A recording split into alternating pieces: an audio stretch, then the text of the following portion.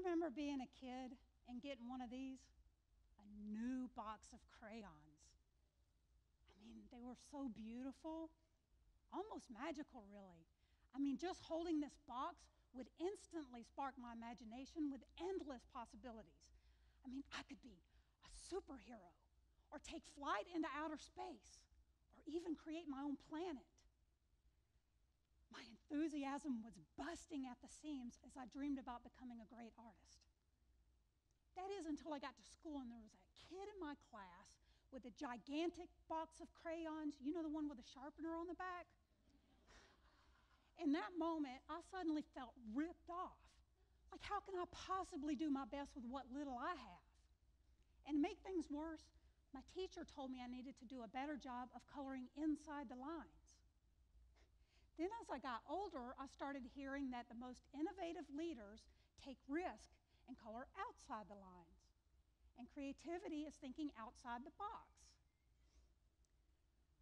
So this confuses me. I tend to see things in black and white, so I've been thinking a lot about this. Let's read between the lines. So what is the box? What are the lines anyway? Well, really, they're like boundaries. So how do we know if the boundaries are good or bad? Well, unhealthy boundaries are confining and controlling, and they restrict us, and they limit our potential. But there's also healthy boundaries, and they can actually provide a great starting point or give guidance and direction, or even safety and protection. So then how do we push ourselves, and what lines are okay to cross? See, growing up, I was a really rambunctious kid. In fact, if my teacher or my parents said not to do something, then I took that as a personal challenge to do that very thing. This was not the right approach. For example, when my father said, it's time to get in the car for church, that was not an unhealthy boundary just because I wanted to create castles in the mud in my Sunday best. So see, the more I think about this, I really don't even think that innovation is just coloring outside the lines, and creativity isn't just thinking outside the box. I think that's given the box the power to define where our creativity starts and stops. In fact, when you understand the limitations of a box and you still come up with a great solution, that's creative genius. So let's evaluate our thinking for just a second. Do you see your life? I think life is kind of like a box of crayons. And do you see your life kind of like I did? You know, if I just had more options like that other kid? Or do you think, I can't wait to get started, I'm going to do something great? Or maybe you see yourself like a white crayon, and you think, there's just not much I can do with that. I'm not sure what I'm going to do. Or do you think, well, this is going to provide an interesting challenge. I'm going to come up with a new and innovative way to use that.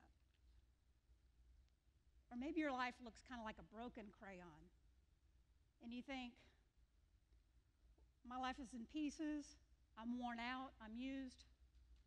Or do you think, I'm so grateful I've got something to work with? Or maybe you're that kid, and you've got the gigantic box of crayons with a sharpener on the back, and people look at you and they're jealous. Except you're thinking, but I don't want to mess anything up. Everything's got to be just perfect. And you don't use them, and you don't share them with others. See, I think there's something burning in all of you that's dying to get out. Maybe it's a song or a book, a dance, a story, a ministry, a business.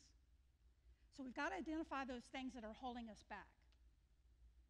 But I also think there's some things that we can do to actually create the perfect environment for creativity to flourish.